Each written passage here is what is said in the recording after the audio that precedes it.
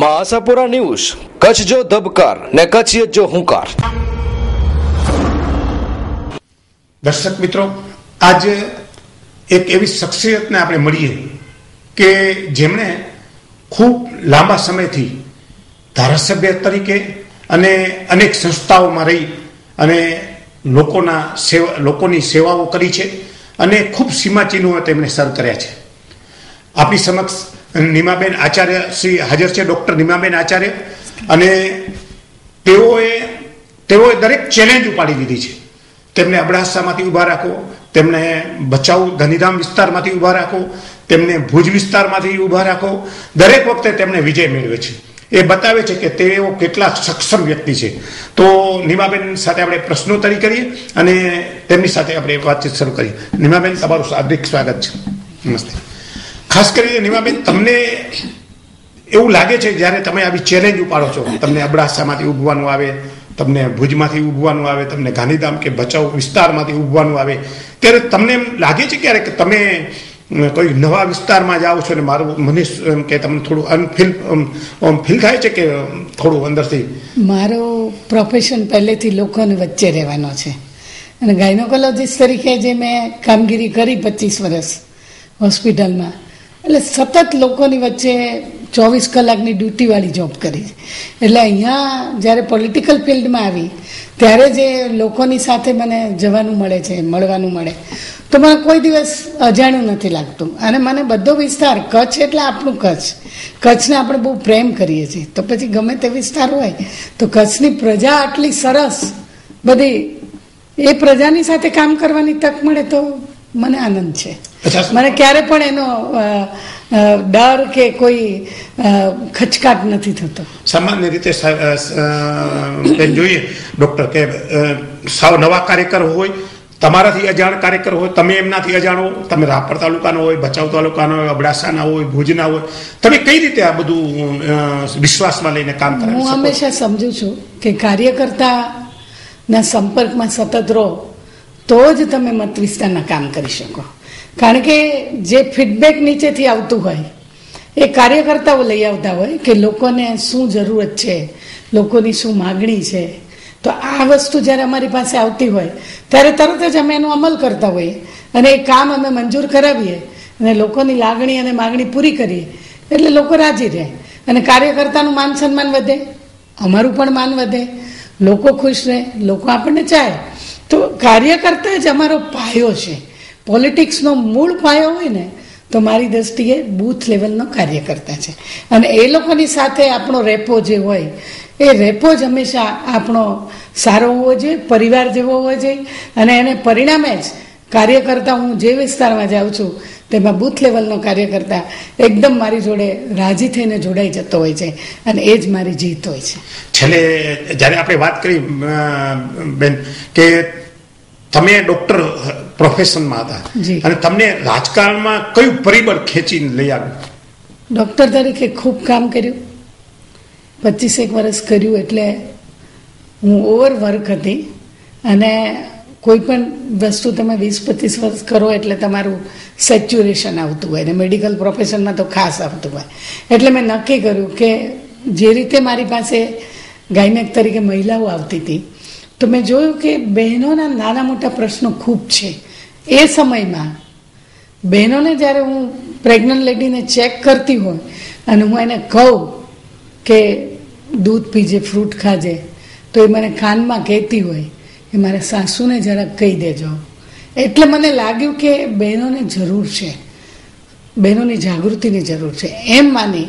અને એ વખતે આપઘાત બહુ થતા બહેનોના, એટલે અમે એક આપઘાત નિવારણ રેલી કાઢી, એક મહિલા ઉત્કર્ષ મંડળ બનાવ્યું આખા કચ્છનું અને એ મહિલા ઉત્કર્ષ મંડળ દ્વારા મેં વુમન એક્ટિવિટી ચાલુ કરી અને મને લાગ્યું કે બહેનો પરના અત્યાચારો દૂર કરવા હોય તો બહેનો આર્થિક રીતે પગભર થાય અને બહેનોમાં જાગૃતિ આવે।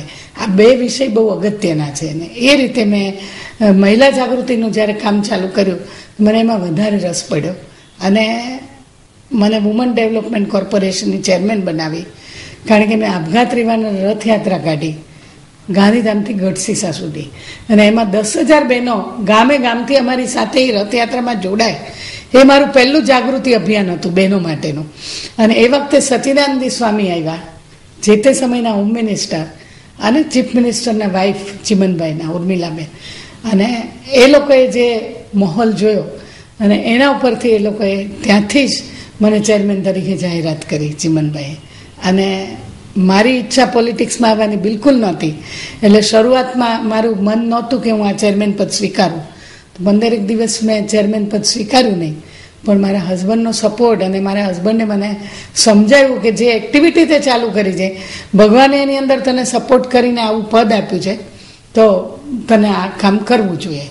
એટલે એ પદ મેં સ્વીકાર્યા પછી મેં 5 વર્ષ સુધી સમગ્ર ગુજરાતમાં જિલ્લાએ તાલુકાએ જઈને મહિલાઓની મિટિંગોને મહિલાઓની યોજનાઓ સરકારની એ બહેનો સુધી પહોંચાડવાનું કામ કર્યું. બહેનોને તાલીમબદ્ધ કરી, એને સ્વરોજગારીમાં મૂકી, બહેનો આર્થિક રીતે પગભર થાય અને બહેનોને જાગૃતિ થાય, આવા બધા પ્રોગ્રામો કરીને મને ખૂબ મજા આવી એ કામમાં. અને એ મારી કામગીરી 5 વર્ષની જે જોયા પછી મને અબડાસાની ટિકિટ આપવામાં આવી. કારણ કે અબડાસાની અંદર પણ મેં જ્યારે જોયું કે અહીંયા પણ બહુ ગરીબી છે અને સરહદના વિસ્તારમાં જે લોકો રહે છે એ લોકો ગરીબીને લીધે ત્યાં કોઈ રોજગારીની તક નથી, જેને પરિણામે જો કોઈનો બી પેટ ભરેલું હોય તો એને દેશભક્તિ આવે તો એ સારા કામ કરે. અને સરહદની સુરક્ષા માટે સરહદ પર રહેતા લોકોને રોજગારી મળે અને આર્થિક રીતે પગભર થાય એ ખૂબ જરૂરી છે. એ વાતને મેં સાથે લઈ અને ત્યાં બધા છાસ કેન્દ્રોને સોશિયલ વર્ક ચાલુ કર્યું. એટલે પછી સરકાર તરફથી મને અબડાસાની ટિકિટ આપવામાં આવી. અને એ અબડાસામાં જે મારી જીત થઈ ત્યાર પછી મારું આ પોલિટિકલ કેરિયર ચાલુ થયું. અને મેં એક વસ્તુ જોઈ કે ગાંધીજીનું એ વાક્ય મારે બરોબર જીવનમાં ઉતાર્યું છે કે રાજકારણ એ સમાજ સેવા માટેનું ઉત્તમ માધ્યમ છે. અને એ વસ્તુને સાથે લઈ અને હું પોલિટિક્સમાં આવી છું. એટલે અત્યારે મને ખૂબ સંતોષ છે કે ખરેખર જે કામો આપણા થકી થઈ શકે છે, જો હું એક ડૉક્ટર તરીકે કામ કરતી હોત તો પર્ટિક્યુલર ફિલ્ડમાં સીમિત હોત. આજે હું વાસ્ટ ફિલ્ડની અંદર સરકારની યોજનાઓ ગરીબ માણસો સુધી પહોંચાડવાનું કામ મારા હસ્તે, લોકોને જે સુવિધા જોતી હોય એ પણ આપણે સંતોષી શકીએ છીએ. એટલા માટે કે હું એક ધારાસભ્ય છું અને જરૂરી ગ્રાન્ટ હું રાજ્ય સરકાર સુધી ટાઈપ કરીને લાવી શકું છું. અચ્છા નીમાબેન, તમે પછી ભુજ આવ્યા, એટલે ભુજની ઇલેક્શન લડી અને આપ ભુજના ધારાસભ્ય બન્યા અને ભુજ વિસ્તારના આપણે કહીએ તો સાહેબ તમારે એ ધારાસભ્યની ચૂંટણી દરમિયાન તમારો કોઈ એવો ખાસ અનુભવ છે કે આપણે શેર કરી શકીએ લોકો સાથે? કોઈ મીઠો હોય, કોઈ કડવો હોય, કે આ ઇલેક્શન દરમિયાન મને આવા અનુભવ થયો? ચૂંટણીમાં રૂટીનમાં જે રીતે અમે ચૂંટણી લડતા હોઈએ અને આયોજન ગોઠવતા હોઈએ, મારો પરિવાર અને અમારું સર્કલ, મિત્ર સર્કલ, એ હંમેશા મને જ્યાં ટિકિટ મળે ત્યાં બધા આવી જતા હોય છે. અને પાર્ટીની પણ જ્યાં ક્યાંય ચૂંટણી હોય ત્યાં પણ અમે બધા જતા હોય છે. એટલે આખી ટીમ હોય છે, એ ટીમ આયોજનની અંદર સાથે આવતી હોય છે. અને મેં તમને કહ્યું એમ બૂથ લેવલનો કાર્યકર્તા તો કોઈને બી ટિકિટ મળે તો રાજી હોય છે, કારણ કે એને એ પોતે ઉમેદવાર નથી હોતો, એ પોતાનું તો ફિલ્ડ વર્ક જ હોય છે. એટલે એ રીતે મને અહીં આવ્યા પછી ચૂંટણી પ્રચારમાં 2-4 દિવસ સ્વાભાવિક વસ્તુ છે. અચાનક મારી ટિકિટ મળી, અહીંયા ઘણા બધા ઉમેદવાર પણ હતા અને હોઈ શકે એટલે થોડીક તકલીફ એકાદ અઠવાડિયું પડી. પણ નરેન્દ્રભાઈ સૌથી પહેલાં આવીને અહીંયા પબ્લિક મિટિંગ કરી અને પબ્લિકનો જે રિસ્પોન્સ મળ્યો, 20-25 હજારની પબ્લિક. હજી તો મારી ચૂંટણીની શરૂઆત કરવાની હતી અને ફોર્મ ભર્યા પછી તરત જ જે નરેન્દ્રભાઈની મિટિંગ લીધી ને એમાં જે મેં પબ્લિક રિસ્પોન્સ જોયો, મને કોન્ફિડન્સ આવી ગયો કે પ્રજા મારી સાથે. એ તમારું સારું સંસ્મરણ છે કે ભાઈ આ મિટિંગ પછી તમને એમ લાગ્યું કે હવે મારો કોન્ફિડન્સ વધી ગયો. ખાસ કરીને જ્યારે આ વિસ્તારમાં છું ત્યારે આપણે ભુજ નગરપાલિકાની વાત આવે તો અત્યાર સુધી આપણે તમે કહીએ તો તમે ભુજનગર માટે શું કાર્યવાહી કરી? આપણે પ્રેક્ષકોને એ દર્શકોને બતાવીએ કે ભુજ નગરપાલિકામાં આપનો અત્યાર સુધીનો ધારાસભ્ય તરીકે શું રોલ? આપને કહું કે ગુજરાત સરકાર શહેરી વિકાસ યોજનામાં વિવિધ ગ્રાન્ટો આપતી હોય છે, એનું ઇમ્પ્લિમેન્ટેશન થાય અને જરૂરી ગ્રાન્ટ મળી જાય નગરપાલિકાને, એ અમારો વિષય હોય. ભુજ નગરપાલિકામાં 2 અગત્યના કામો હતા, ગટર યોજના, જે રિલોકેશન સાઇટો છે, કારણ કે ભુજ 6 કિલોમીટરમાંથી 56 કિલોમીટર બન્યું. સ્વાભાવિક છે કે ઇન્ફ્રાસ્ટ્રક્ચર છેક સુધી પહોંચાડવા માટે ખૂબ પૈસા જોઈએ, અને પાણીની લાઈન પહોંચાડવી, ગટર યોજના પહોંચાડવી, રસ્તા કરવા, આ બધા પ્રાઇમરી કામો છે લોકોની જરૂરતવાળા. તો ગટર યોજનાના 76 કરોડ અને પાણી યોજનાના 20 કરોડ, આ જે અટકેલી પાણી યોજના હતી એ પાણી યોજનામાં 6 બોર થઈ ગયા હતા, અને પછી કોઈ કારણોસર આ બધું બંધ થઈ ગયું હતું. તો એ બધું મેં કાઢી અને એના રિવ્યૂ લઈ ગાંધીનગર રજૂઆત કરી, અને 15 ઓગસ્ટે જ્યારે નરેન્દ્રભાઈ અહીંયા ધ્વજવંદન કરવા આવવાના હતા, રાજ્ય કક્ષાનું ધ્વજવંદન ભુજમાં હતું, ત્યારે એમના હાથે મને ખાતમુહૂર્ત કરાવવું છે, અને મોટાભાગની યોજનાઓ નરેન્દ્રભાઈ આવે છે એટલે એમના હાથે ખાતમુહૂર્ત થવું જોઈએ એમ કરીને સ્પીડ કરાવી અને ઝડપથી આ કામના વર્ક ઓર્ડર અપાઈ ગયા, અને ગટર યોજનાનું ખાતમુહૂર્ત કરાવ્યું નરેન્દ્રભાઈને હાથે. ભુજ માંડવી રોડ જે આપણો લગભગ મને લાગે છે કે 70 કરોડનો હતો, એનું પણ ખાતમુહૂર્ત કરાવ્યું. અને આ રીતે જે મેઇન કામો હતા એ બધાને મેં લાઇનઅપ કર્યા, વહીવટી પ્રોસેસ કમ્પ્લીટ કરાવી. નરેન્દ્રભાઈ આવે છે એનો પૂરેપૂરો લાભ ભુજ શહેરને મળવો જોઈએ એ હિસાબ કિતાબ સાથે આપણે કર્યું. તો મને કહેતા ખૂબ આનંદ છે કે લગભગ 100 કરોડ જેવા કામો 1 વર્ષમાં આપણે પૂર્ણ કરાવી શક્યા. અને એમાં પણ જે ગટર યોજનાનું કામ છે એ આપણે મુખ્યમંત્રીને રજૂઆત કરી કે ભાઈ આ જો તમે પાણી પુરવઠાને આપો તો એ લોકો સક્ષમતાથી કરી શકે, નગરપાલિકા પાસે પૂરતો સ્ટાફ નથી હોતો. અને એ વાત મુખ્યમંત્રીએ સ્વીકારી અને આખા રાજ્યમાં જે 159 નગરપાલિકાના ગટર યોજનાના જે કામો હોય એ બધા પાણી પુરવઠા જ કરવા એવો જીઆર બહાર પાડી દીધો. અને એને લીધે આપણું કામ એ 1 વર્ષની અંદર આપણે ગટર યોજનાનું પૂરું કરી શક્યા. એના માટે આપણે રસ્તાઓ પણ એડવાન્સમાં મંજૂર કરાવ્યા હતા કે ગટર પાણીની લાઈનો ખોદે એટલે પછી રસ્તાઓ બગડી જાય, તો એ પણ આપણે કામ જે ગ્રાન્ટ મંજૂર હતી એના માટે થોડી સ્ટ્રગલ થઈ 6 મહિના, કારણ કે નગરપાલિકા પાસે પૂરતો સ્ટાફ નહોતો એટલે એ લોકો કરી શકે એમ નથી. એડવાન્સ ચેક આપણે 4 કરોડનો અપાવ્યો, અને પછી જિલ્લા પંચાયત સાથે ટાઈઅપ કરીને આપણે રસ્તાઓ ચાલુ કર્યા. એટલે થોડીક તકલીફ લોકોને પડી, પણ એમાં નિયમ છે કે એક ચોમાસું ના જાય ત્યાં સુધી આ કામ ન કરવા, કારણ કે જે માટી ખોદાણી હોય એ બધી બેસી જાય ને પછી ઉબડ ખાબડ રસ્તા ન થઈ જાય એટલા માટે. તો આપણે અત્યારે લગભગ ઘણા બધા રસ્તાઓ કરી લીધા છે. ઇન્ટરનલ રસ્તાઓ જે સોસાયટીઓના છે એના પણ હમણાં આપણે માપણી કરાવીને એસ્ટિમેટ મોકલ્યા છે, એટલે એના માટે પણ જે જરૂરી રૂપિયા હોય એ આપણા રિલીઝ થશે. એટલે લગભગ 15 કરોડ જેવા રસ્તાઓ માટેના રૂપિયા આપણી પાસે છે કે જે આપણે જે શેરીમાં ખોદાણું હશે ગટર પાણીની લાઈન એ શેરીને આપણે રિસર્ફેસિંગ કરવાની એ આપણે મંજૂર થયેલું છે. એટલે એ કામ હવે આપણું ઘણું બધું થઈ ગયું છે, અને બાકી રહેતું કામ પણ ચોમાસા પહેલાં પૂરું કરવાનું નગરપાલિકાને મેં સૂચના આપી છે. અને મને કહેતા આનંદ છે કે હમીરસર માટે મેં પ્રોમિસ કર્યું છે કે હમીરસરને મને કાંકરિયા બનાવવું છે, અને હમીરસર તળાવ કાંકરિયા કરતાં પણ મોટું છે. તો આ તળાવને કાંકરિયા જેવું બનાવવા માટે કે જે આજે ગુજરાતની અંદર ટુરિસ્ટનું મુખ્ય મથક બન્યું છે, એવું ને એવું આપણું વૈશ્વિક કક્ષાનું ટુરિસ્ટ ધામ ઘોડોને લીધે જે બન્યું છે, સફેદ રણને લીધે.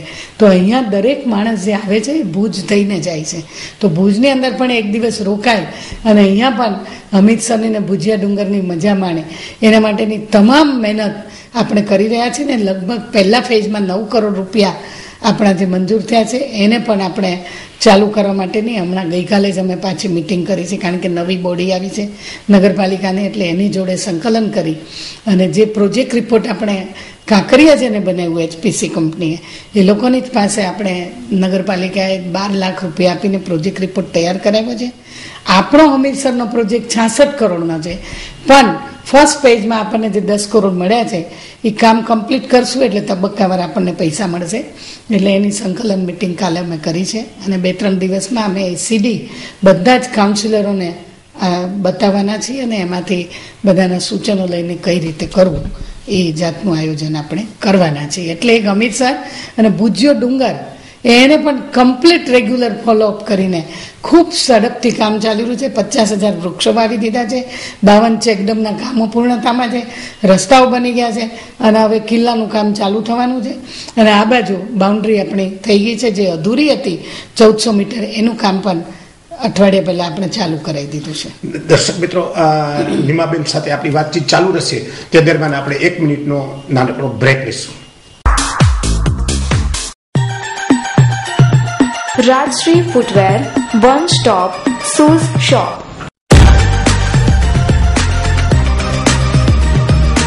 બ્રાન્ડેડ કંપનીના બૂટ ચંપલનો એક ફેમિલી શોરૂમ, જ્યાં આપને વુડલેન્ડ, રિબોક, નાઇક જેવી બ્રાન્ડેડ કંપનીના શૂઝ, સેન્ડલ અને ચપ્પલ મળી રહેશે.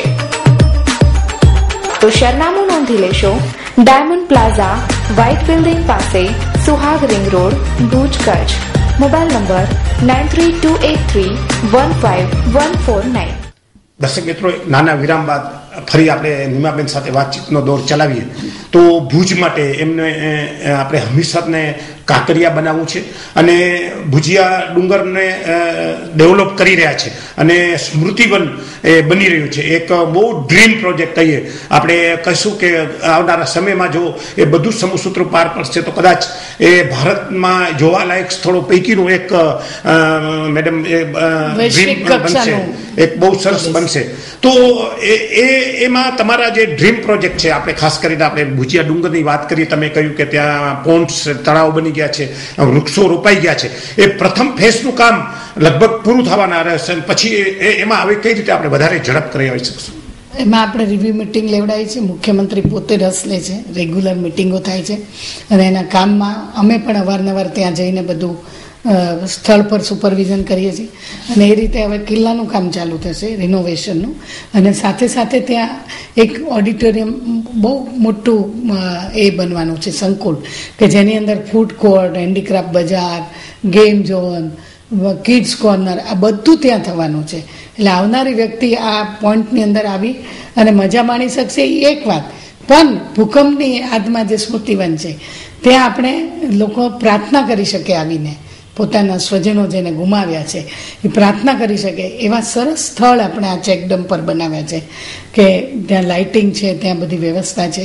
અને આ ચેકડેમો જે 52 છે, એને લીધે જે ડુંગરમાંથી આવતું જે પાણી છે, એને લીધે ભુજ શહેરનું જે પાણીનું જે લેવલ છે એ પણ ઊંચા આવવાના છે. એ બહુ મોટો ફાયદો એની પાછળ આ મુખ્ય હેતુ રહેલો છે. સાથે સાથે અને હું આપને કહીશ કે ભુજિયો ડુંગર જ્યારે 156 કરોડનો પ્રોજેક્ટ છે અને એ નરેન્દ્રભાઈનું ડ્રીમ પ્રોજેક્ટ છે, એ જ્યારે કમ્પ્લીટ થશે ત્યારે જેમ ઘોરડોનું લોકોને ઘેલું લાગ્યું છે, એવું જ આ વૈશ્વિક કક્ષાનું ભુજિયો ડુંગર પણ થવાનો છે.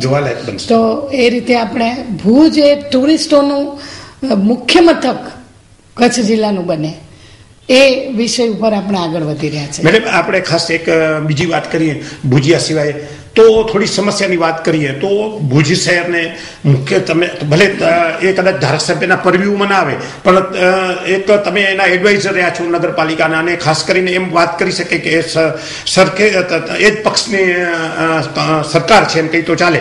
તો ખાસ કરીને મુખ્ય સમસ્યા આપણે જે સમસ્યા છે, ઢોરોની સમસ્યા છે, દબાણોની સમસ્યા છે, ભુજ રેકડીઓના શહેરમાં ફેરવાઈ ગયું છે.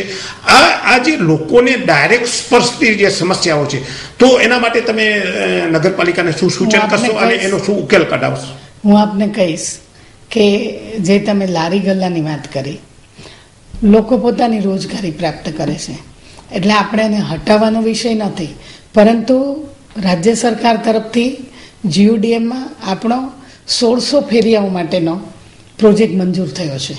આપણે અહીંથી લિસ્ટ બનાવીને મોકલવાનું છે. તો એના માટેના હોકર્સ ઝોન બનાવવાના છે. અને અમે ગઈકાલની મિટિંગમાં આ નિર્ણય લીધો છે કે પહેલાં આપણે વિડીયોગ્રાફી કરાવી લો, જે હોકર્સ ઊભા છે ચારે બાજુ જ્યાં જ્યાં, અને એની નજીકમાં જે જગ્યા હોય એને આપણે હોકર્સ ઝોન બનાવી, કે જેથી એનો ધંધો રોજગારી પણ ચાલે. જગ્યા ફાળવી દેવી એક વિષય છે, પણ એની રોજગારી ચાલે એ આપણા માટે મુખ્ય વિષય છે. પણ ડિસિપ્લિન જળવાય, ટ્રાફિકને આડે ન આવે, એ રીતે આપણે હોકર્સ ઝોન કરીએ અને સ્વચ્છતા જળવાય એને માટે દરેક જે આપણે લારી ગલ્લાવાળા હશે એને ડસ્ટબિન રાખવા અને એની અંદર જ કચરો નાખે, એનો આજુબાજુનો વિસ્તાર ગંદો ના થાય. અને જ્યાં હોકર્સ ઝોન બનાવશું ત્યાં અમે ઇન્ટરલોક નાખવાના છે કે જેથી જગ્યા સાફ રહે. એટલે આ બધા વિષયોની અમે ચર્ચા કરી છે અને એ રીતે આગળ વધી રહ્યા છે. હું આપને કહીશ કે એક આ હોકર્સ ઝોન વાળો પ્રશ્ન હલ થાય તો ઘણા બધા ટ્રાફિકના પ્રશ્નો પણ હલ થઈ જશે. બીજા નંબર સફાઈનો અને ટ્રાફિકનો 2 પ્રશ્ન હલ થાય ને લોકોને મજા આવે છે. ભુજના લોકોને લારી ગલ્લામાં નાસ્તા પાણીનું બહુ મજા છે, મેં જોયું છે. તો એ તો આપણે લોકોની મજા તો લેવાની જ નથી, એ તો આપણે મજા કરે લોકો. પણ બીજો એક વિષય હું આપને કહું કે આપે જે કહ્યું કે રખડતા ઢોર એ ગંભીર સમસ્યા તમામ નગરપાલિકાની છે.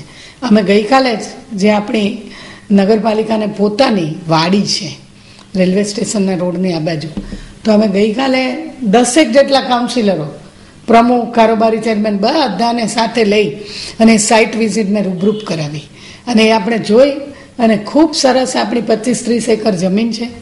તો એ વાડીની અંદર આપણે 1-2 એકરની અંદર ઢોરવાડો કરવાની બાઉન્ડ્રી કરીએ, શેડ બનાવીએ, પાણીના અવાડા બનાવીએ અને પાણીની લાઈનને લાઇટ બધું આપી દઈએ. તો મને લાગે છે કે ગામના રખડતા ઢોર પકડી અને આપણે અહીંયા રાખીએ. વાડી છે એટલે ત્યાં કડપ પણ વાવી શકશું, ચરો પણ થઈ જશે. ત્રીજા નંબરે જે ઢોર આપણે લાવશું, આજે રખડતા ઢોરની સમસ્યા છે એ ખરેખર જોવા જઈએ તો આપણે ભક્તિનો બહુ મોટો ગુણ છે ગાયોને ખવડાવવું. એટલે આપણે ચરો નાખીએ છીએ અને એને હિસાબે લોકો ત્યાં ઢોર લઈને જાય છે. એટલે ક્રિએશન આપણું છે, પણ એને પૂરું કેવી રીતે કરો? તો આપણે નક્કી કર્યું કે ચરાવાળા જે લોકો છે એ પણ એની રોજગારી કરે છે, આપણે એને ડિસ્ટર્બ નથી કરવા.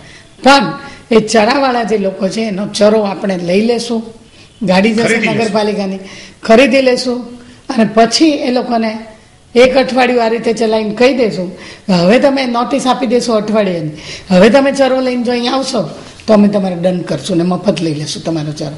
પણ આ ચરો તમારે રોજગારી તરીકે હોય તો તમે અમારો ત્યાં ઢોરવાડો છે ત્યાં તમે ખરીદી લેશે અને તમે ત્યાં વેચી આવો જઈને. આ રીતની સિસ્ટમ કરીએ તો એ ચરાવાળાનો પણ રોજગારી ના છીનવાય અને રખડતા ઢોરનો પ્રશ્ન ગામમાંથી હલ થઈ જાય. ચરો કોઈ નહીં નાખે તો ઢોર પણ રખડતા નહીં આવે.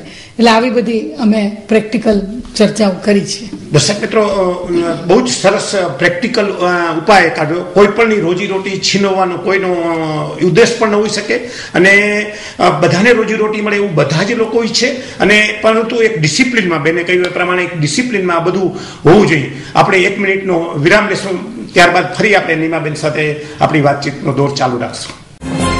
અમારા ભુજ સુપર હાઈવે સાકાર ફર્નિચરની મુલાકાત બાદ હવે લઈ જઈશું અમારા ભુજ સંતોષી માના મંદિરની બાજુમાં આવેલ સાકાર હોમ ડેકોર શોરૂમમાં. સાકાર હોમ ડેકોરમાં આપને મળશે અવનવી અને લેટેસ્ટ ડિઝાઇનના કર્ટન,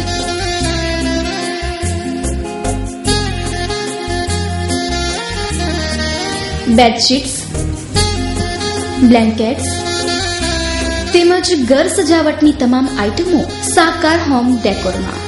સાકાર હોમ ડેકોરની વધુ વિગત માટે કોલ કરો 9727545555. ફરીવાર આપનું સ્વાગત છે. નીમાબેન સાથે આપણો વાતચીતનો દોર આગળ વધારશું.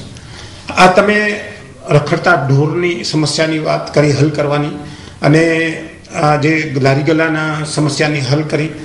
હવે વાત આવી છે ખાસ જેને કંઈ તમે કહ્યું કે તમારી જે કારકિર્દીની શરૂઆત સ્ત્રીઓના પ્રશ્નોથી શરૂ થઈ. તો સ્ત્રીઓનો મુખ્ય પ્રશ્ન જોઈએ તો જે ટેન્શનવાળી વાત હોય તો પાણી હોય છે. એના બધું જ ઘરમાં હોય પણ પાણી ન હોય તો એ પોતે પોતાનું મગજ અસ્થિર થઈ જાય, એના મનમાં એમ થાય કે ઘણું બધું ખૂટે છે. તો સાહેબ, ખાસ કરીને તમે ભારત સરકાર પાણી યોજના શરૂ કરી, ઘણા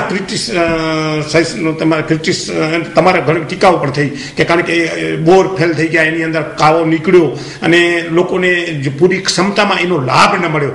તો આપનું એ બાબતે શું કહેવું છે? બારાપર પાણી યોજના જ્યારે આપણે શરૂ કર્યું પાણી ત્યારે ખૂબ સરસ પાણી હતું. મેં સાઇટ વિઝિટ કરી હતી, બધું જોયું હતું. મેં કમ્પ્લીટ સુપરવિઝન કરીને યોજના પૂરી કરાવી. પણ જે કાયો આવી ગયો એ આપણા વિસ્તારમાં બધે આવે છે, એટલે કુદરતી વસ્તુ છે. એટલે એના ઉપાય તરીકે કાયો આવવો એટલે TDS તો 1000 જ છે, પાણી પીવા લાયક છે, પણ કાયો છે. કાયો એટલે આયરન વધારે, અને એટલા માટે આયરનની જે ટ્રીટમેન્ટ છે એ આપણે ટેકનિકલ ટીમ લાવીને ચર્ચા કરી. તો એ લોકોએ કહ્યું કે ઓપન ફિલ્ટરેશન ટેન્ક હોય તો એમાંથી ફિલ્ટર થઈને કાયો એમાં ઓક્સિડાઇઝ થઈ જતો હોય છે, એટલે પાણી આપણને સારું મળે અને ડોળું પાણી ના મળે. આ રીતનું આપણે હમણાં જે શરૂઆતમાં આપણે સેટલ કર્યું, પાણી એક દિવસ રાખી મૂકીએ છીએ અને પછી આપીએ છીએ. પાણી આપણે આપીએ છીએ રિલોકેશન સાઇટને જે ક્યારેય પાણી નહોતું મળ્યું એ આજે મળે છે, એ બધા ખુશ છે. જેને પાણી મળે છે એ ખુશ છે, જેને ખબર નથી આ યોજનાની એ લોકો ટીકા કરે છે. મને એમાં વાંધો નથી, રાજકારણમાં ટીકા તો થાય જ, આઈ એમ નોટ વરીડ, પણ કામ સારું થવું જોઈએ. લોકો જેના માટે બને છે એને લાભ મળવો જોઈએ. ફિલ્ટરેશન ટેન્કના 1 કરોડ 37 લાખ રૂપિયા આપણે હમણાં જ મંજૂર કરાવી લીધા છે. એ ટેન્કનું કામ પણ ચાલુ થવાનું છે. પણ ભુજનું જે પાણીની સમસ્યા છે, આજુબાજુ ડુંગરાળ છે, ડેમો થઈ શકે, તો અમે હવે સેલ્ફ કે આપણે પોતાની યોજના અને આપણે નર્મદાના પાણી પર આધારિત ન રહીએ એવો વિષય લઈને હું ચૂંટાઈને આવ્યા પછી મેં નર્મદાનું પાણી જે 5 MLD મળતું હતું એને મેં અત્યારે 15 MLD કરાવી દીધું છે, રોજ પાણી પુરવઠા જોડે સંકલન કરીને. 6 તો અમે એરવાલ કનેક્શન કરાવ્યા છે અને એ બધું આપણું ચાલુ છે. હવે એરવાલ કનેક્શનમાં જે પાણીનો બગાડ થતો હતો એટલે આપણને પાણી પુરવઠાએ કહ્યું કે ભાઈ આનો કંઈક ઉપાય કરીએ. તો એરવાલ કનેક્શનને માટે આપણે ટાંકો બનાવી દીધો 50 લાખ લીટરનો. એ લગભગ પૂર્ણતામાં છે. મને લાગે છે અઠવાડિયામાં લોકાર્પણ કરી શકીશું. તો એરવાલ બધા બંધ થશે, પાણી જેને સપ્લાય કરતા હતા એ હવે ટાંકા દ્વારા થશે. એટલે આપણું 1 MLD પાણી જે બગડી જાય છે ને આટલું બધું, એ આપણું વેસ્ટ થતું બચશે. અને બીજું, ત્યાં આપણે ફિલ્ટરેશન પ્લાન્ટ બી કરવાના છે, એટલે ફિલ્ટર કરેલું પાણી આપણે નર્મદાનું આપી શકીએ. પણ એથી વિશેષ આપને કહું તો અમે જે તકલીફો જોઈએ, નર્મદાના પાણી વારે ઘડીએ ઓછા વધારે થાય, બહેનોને તકલીફ પડે પાણીની, તો અમે નક્કી કર્યું કે આપણે અહીંયા સ્થાનિક યોજનાઓ ગોતો. તો આપણા જે બોર ફેલ થયા છે 15 જેવા, તો આપણે આ નવી બોડી આવી એટલે તાત્કાલિક આપણે 10 બોરના ટેન્ડર બહાર પાડી દીધા. 1 અઠવાડિયામાં ગળાપાટિયા પાસે આપણે નવા બોર ચાલુ કરવાના છીએ. એ કામ આપણે આ નવી બોડીએ ચાલુ કરી દીધું છે. અને બીજું, આપણે એવું વિચાર્યું કે રુદ્રમાતા ડેમમાં જે નગરપાલિકા માટે પાણી રિઝર્વ રાખવામાં આવ્યું છે, તો એ પાણી પણ આપણે લઈએ. તો એની પણ આપણે માપણી કરાવી અને એનું પ્લાન એસ્ટિમેટ આપણે રફ સરકારમાં 11.50 કરોડનું મોકલાવ્યું. એનાથી વિશેષ અમને થયું કે હજી બીજી સાઇટો પણ જોઈએ, કારણ કે લોકો જે અમને ફીડબેક આપતા હોય છે એને અમે બહુ ધ્યાનથી સાંભળતા હોઈએ. તો જે ધુનારાજા ડેમ છે એ કાલે અમે રૂબરૂપ જોવા ગયા, આખી ટીમ અમારી 8-10 કાઉન્સિલરો સાથે, પ્રમુખ, કારોબારી ચેરમેન બધા.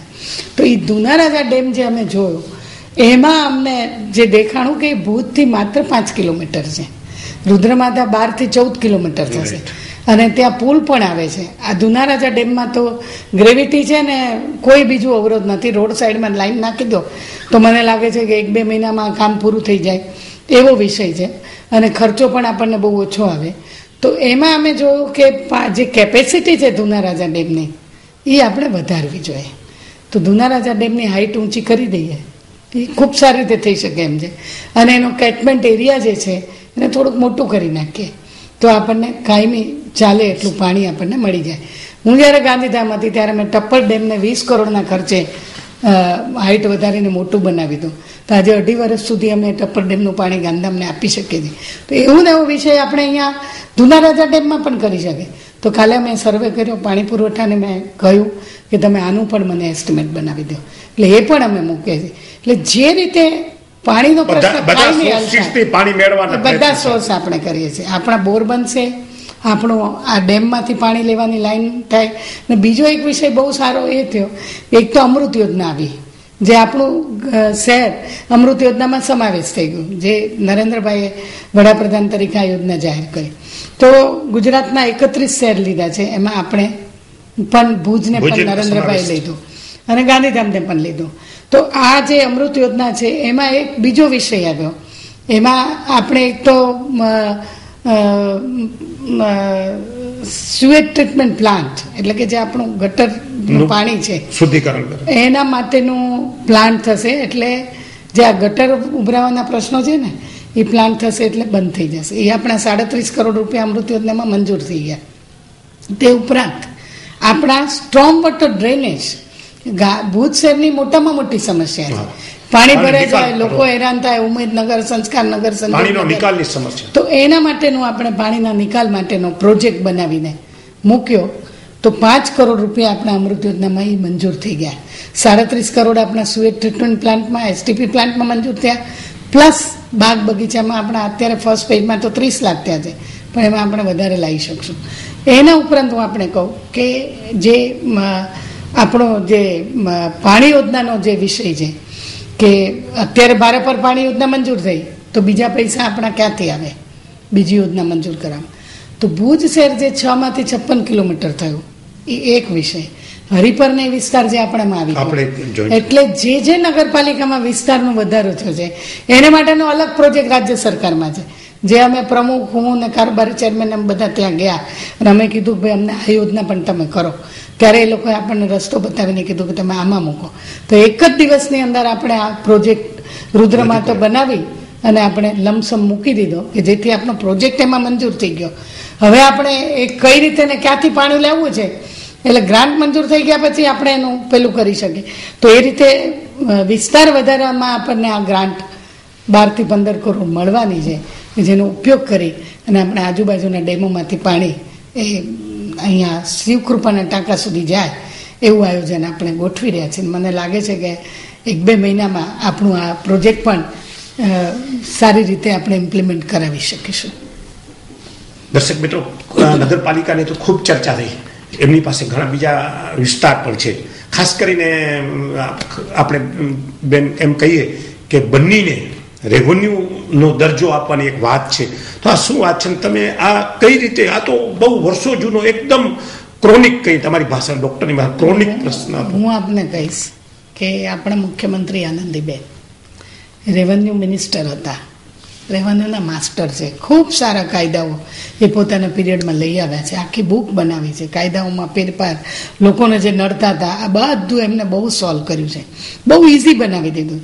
તો જ્યારે આ રેવન્યુનો આપણે વિલેજવાળો પ્રશ્ન, કારણ કે અમુક યોજનાઓ પણ આપણે ઇમ્પ્લિમેન્ટ ના કરી શકીએ અને લોકોની લાગણી હોય એ બહુ સ્વાભાવિક છે, તો એ પણ આપણું આખું પ્લાનિંગ તૈયાર થઈ ગયું છે અને આપણે એને રેવન્યુ વિલેજ તરીકેનો દરજ્જો આપવાનું, એનું સીમતળ ગામતળ મંજૂર કરવાનું આપણું બધી પ્રોસેસ થઈ ગઈ છે ને હવે એનું ઇમ્પ્લિમેન્ટેશન. એનાથી એ વિસ્તારને શું ફાયદો થશે? એ ગામને એક પોતાની આઈડેન્ટિટી મળે છે, એક વસ્તુ. બીજું, સરકારી યોજનાઓના લાભ જે રેવન્યુ વિલેજ માટે જે ક્રાઇટેરિયા મળે એ પણ આને મળે છે અને ગામ લોકોને પણ એમ થાય કે અમારું ગામ એ પોતાની જમીન માલિકી બને, પોતાના ગામની અંદર વિકાસ કરી શકે. એટલે આ બધા વિષયો જે ગામતળના કે સીમતળના કે જે કંઈ હોય એ આની અંદર આપણે પરિપૂર્ણ કરી શકીશું. ને લોકોની બહુ જૂની માગણી હતી અને હું એમાં કહીશ કે કલેક્ટરશ્રી આપણા જે એ પણ રેવન્યુના માસ્ટર છે અને એમની જે દીર્ઘદ્રષ્ટિ અને કલેક્ટરશ્રીએ જે રીતે પબ્લિકના સાથે રહીને જે પ્રજાના પ્રશ્નો, આપણું અહીંનું સનદવાળું પ્રશ્ન પણ લાલ બુક વાળો પણ એમને હલ કર્યો, એ જ રીતે રિલોકેશન સાઇટનો હલ કર્યો, એ જ રીતે આ રેવન્યુ વિલેજ વાળો પણ જૂનો પેન્ડિંગ પ્રશ્ન એ કલેક્ટરની સૂઝબૂઝથી અને એમને જે રીતે એને વહીવટી પ્રક્રિયા કરવી જોઈએ એ કરીને એને પરિણામે આપણે આ સ્ટેજ ઉપર આવ્યા છીએ. એટલે આ તબક્કે હું ખરેખર એવું કહીશ કે વહીવટ તંત્ર પણ જો સારી રીતે કામ કરતું હોય તો ખૂબ સારા પરિણામો આવતા હોય છે. એકલું ચૂંટાયેલા પ્રતિનિધિ બધી મહેનત કામ નથી આવતી, વહીવટી જોડે સંકલન, એની જોડેનું સંકલન, એની જોડેનો રેપો એ પણ પ્રજાના પ્રશ્નો કરવામાં અગત્યનો હોય છે. ખાસ કરીને બેન એક વસ્તુ દરેક લોકોને કચ્છીને ખૂચે છે અને તમારા જે મત વિસ્તારમાં પણ આ વસ્તુ ડેવલપ થઈ કે આપણો ધોરડોને જ્યારે ડેવલપ કર્યો બરાબર, અને લોકો આખું વિશ્વ જ્યારે જોવા આવે છે ત્યારે કચ્છીઓને હંમેશા મનમાં થોડું અપમાન એવું લાગે છે કે અમે અમારા વિસ્તારમાં જઈએ ત્યારે અમારી પાસે ફી શા માટે લેવામાં આવે છે અને આ વેરો અમારા ઉપર શા માટે વસૂલ કરવામાં. કદાચ સરકારે કોઈ દ્રષ્ટિકોણથી વિચાર્યું હોય, પરંતુ ઘણી વખત જેમ ગાંધીજી એમ નાનકડો મીઠાનો સત્યાગ્રહ કર્યો કે મીઠા ઉપર હું ટેક્સ નહીં લેવા દઉં, કારણ કે મીઠું મારા દેશમાં પાકે છે, મારા વિસ્તારમાં પાકે છે અને હું એને લેવા માટે હકદાર છું. ત્યારે આ એક ફીસ લે છે ત્યારે લોકોને થોડું મનમાં થોડું થાય છે. હું આપને કહીશ કે આ ટુરિઝમનો વિષય છે. આ ટુરિઝમનો વિષય એ લોકોની મોજ મજાનો વિષય છે અને લોકો જ્યારે પોતાનો ખર્ચો કરીને આટલે બધેથી અહીંયા આવતા હોય છે ગોરડો જોવા, ત્યારે એની જે મંજૂરી લેવાની હોય છે એ પણ અગત્યની હોય છે. સરહદનો વિસ્તાર છે અને બીજું 100 રૂપીસ કદાચ લેવામાં આવે તો હું એવું સમજુ છું કે આ જમાનામાં જે મોજ મજા કરવા માટે અને સફેદ રણ જોવા માટે જતા હોય એના માટે 100 રૂપિયા બહુ મોટી વાત નથી. આપે છે, કરોડો રૂપિયા દાન આપે. હું માનું છું કે મનમાં એવું થાય છે કે અમારા ઉપર આ વેરો લોક ભાગીદારીનું કોન્ટ્રીબ્યુશન છે આ, અને લોક ભાગીદારીનો વિષય નરેન્દ્રભાઈ જોડે છે જ કે બધા જ કામો એ લોક ભાગીદારીથી કરો, લોકોને પોતાપણું લાગે, પોતાનું લાગે, ઇન્વોલ્વમેન્ટ થાય લોકોનું, એની જાળવણી થાય, એના માટેનું ઇન્ફ્રાસ્ટ્રક્ચર બને, કાયમી આપણે કોઈ ઉપર ડિપેન્ડ ના રહેવું પડે. એટલા માટેનું જે આપણે આ કરીએ છીએ કે જેનું રજિસ્ટ્રેશન પણ થાય, નોંધણી પણ થાય, આપણી પાસે પણ એકાઉન્ટ રહે, અને એ પૈસા જે છે એ લોકોની ભાગીદારી છે એવું ઇન્વોલ્વમેન્ટ જે થાય, મને લાગે છે કે એ વિષય આની અંદર વધારે ટચી છે. અને લોકોએ આવું ના વિચારવું જોઈએ કે અમારી જગ્યાએ જઈને શું કામ પૈસા ભરીએ, થોડુંક આપણે પણ ખર્ચવું જોઈએ. જેમ સફાઈની અંદર નગરપાલિકા જ કરે એવું ન હોય, લોકોએ પણ કચરો રોડ ઉપર ન ફેંકવો જોઈએ. એવી જ રીતે આ એક લોક ભાગીદારીનો વિષય છે, એટલે એનું જતન કરવું જોઈએ. અચ્છા, આપણે બીજી વાત કરીએ કે ટુરિઝમનો વિકાસ પણ તમારા મત વિસ્તારમાં થયો કહેવાય. મોટી એક સિદ્ધિ કે તમારા આપણા મત વિસ્તારો કઈ તો ચાલે, તો ખૂબ જ કરોડો લોકો આવ્યા અને અત્યાર સુધીના સમયમાં ટુરિઝમનો લાભ લીધો. તમે ભુજના વિકાસની બધી વાત કરી, બન્ની વિસ્તારનો જે મેઇન મુખ્ય પ્રશ્ન ઘણા વખતથી એ લોકોની રજૂઆત હતી. પ્રેમજી ભવાનજી મને લાગે છે ઠક્કર સાહેબ જ્યારે રેવન્યુ મિનિસ્ટર હતા ત્યારથી આ પ્રશ્ન ઉપર વલોણું ચાલતું હતું, એ પણ હવે સોલ્વ થવાની તૈયારી છે. એ સિવાયના અન્ય વિસ્તારમાં આપની શું કામગીરી રહી?